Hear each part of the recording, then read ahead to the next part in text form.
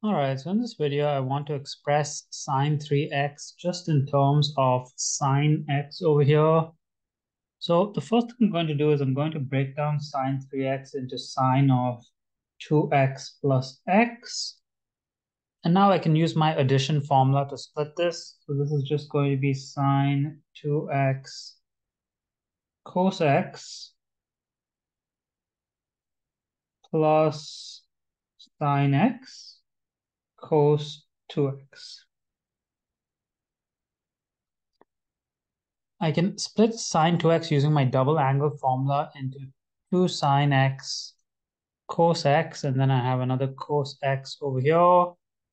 And over here, I want to split cos 2x into 1 minus 2 sine squared x, because this is the only formula that does not have a cos over here. That's why I'm using this from the 3 cos formulas. Next, I can do cos times cos is cos squared.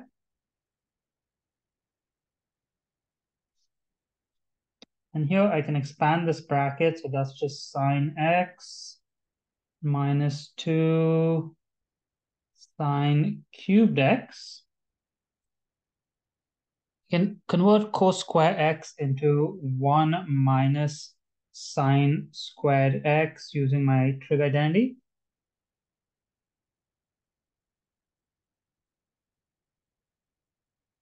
And I can multiply this into this bracket.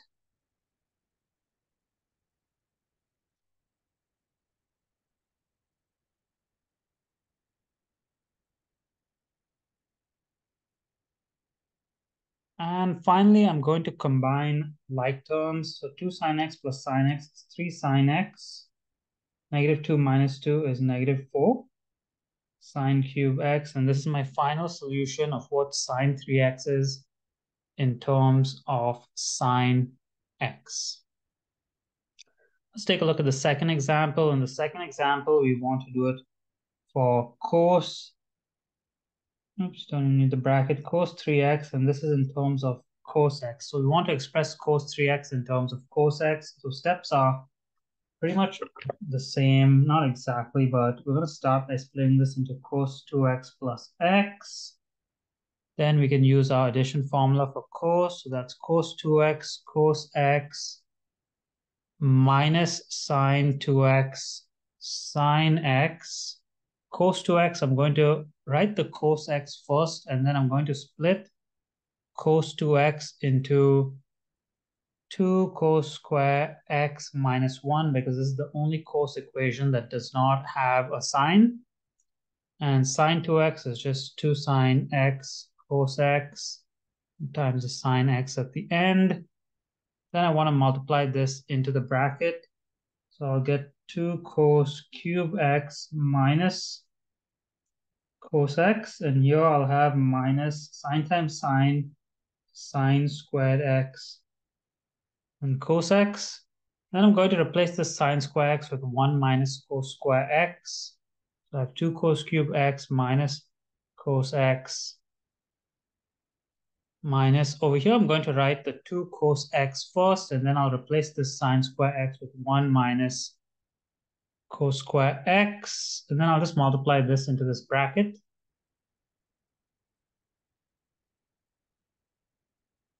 That's going to be minus 2 cos x plus 2 cos cube x, and then I'll finally combine like terms. So 2 cos plus 2 cos cube is 4 cos cube x. And if I combine these two, it's negative 3 cos x.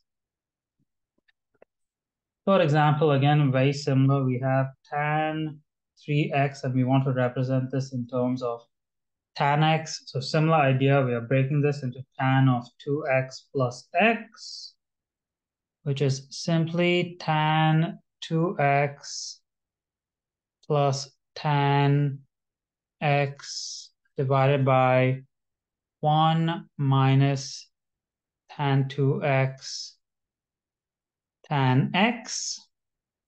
Then we want to simplify tan 2x. So we know using our double angle formula, tan 2x can be replaced with 2 tan x over 1 minus tan squared x. I'm going to do that on the bottom here as well. 2 tan x over 1 minus tan squared x. Guess I don't need the bracket there. I can do an overall bracket. This is times tan x. Now we just have to simplify this whole thing over here. So what I'm going to do is I'm going to multiply 1 minus tan square on the top and bottom here to create common denominator. So I have 2 tan x plus tan x times 1 minus tan square x, and this is all divided by a common denominator of 1 minus tan square x. And all of this is divided by this over here, which I'm going to simplify. I'm just going to multiply 2 tan times tan. It's going to be 1 minus 2 tan square x divided by, oops, the divider is not for the 1.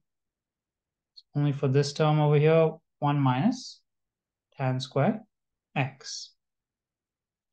Next, I'm going to expand this top over here. 2 tan x plus tan x minus tan cubed x. I'm going to leave the denominator the same, 1 minus tan square x. And then in the bottom here, I'm going to create a common denominator by multiplying this on the top and bottom over here. That just becomes 1 minus tan square x, because 1 times the denominator is just that, minus 2 tan square x. Now we have a common denominator over 1 minus tan square x. So when you have two fractions, if you're good with fractions, you know that if you have a denominator on the top, you have a denominator on the bottom, these two just cancel off. So we're just left with this divided by this here, basically. I'm going to combine like terms over here. That is just 3 tan x minus tan cube x. And I'll combine like terms over here, which is 1 minus 3 tan cube x.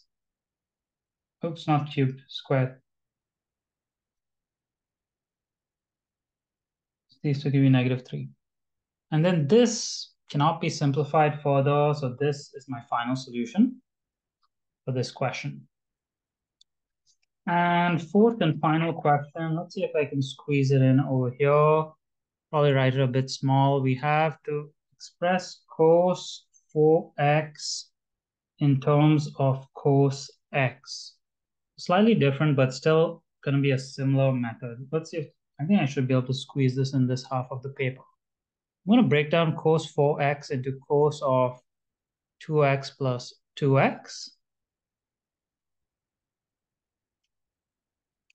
Now I'll use my addition formula for cos. So I have cos 2x minus sine 2x sine 2x. I'm going to flip these into 2 cos square x minus 1 because I don't want any signs over there. And this I have no choice. I have to flip it into 2 sine x cos x times 2 sine x cos x. I'm going to FOIL out these two brackets. So that's going to be 4 cos 4x minus 2 cos square x minus 2 cos square x plus 1. And if I multiply these two, I'll get minus 4 sine square x cos square x. I'll combine these two like terms over here. This 4 cos 4x minus 4 cos square x plus 1. Over here, I'll convert this sine square into 1 minus cos square. So I'll write the negative 4 cos square x first, and then I'll write the sine square as 1 minus cos square x. And I want to distribute this into this bracket.